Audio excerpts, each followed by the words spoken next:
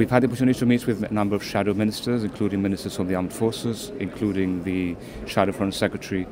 and others. Last night, the European Union ambassador to London hosted an international reception, which was attended by diplomats and by members of parliament as well. And again, it was a very useful networking opportunity for Gibraltar to be able to put across the latest developments in relation to our own treaty negotiations for a future relationship with the European Union, but also to be able to put across traditional themes like the projection and protection of the right to self-determination of the people of Gibraltar.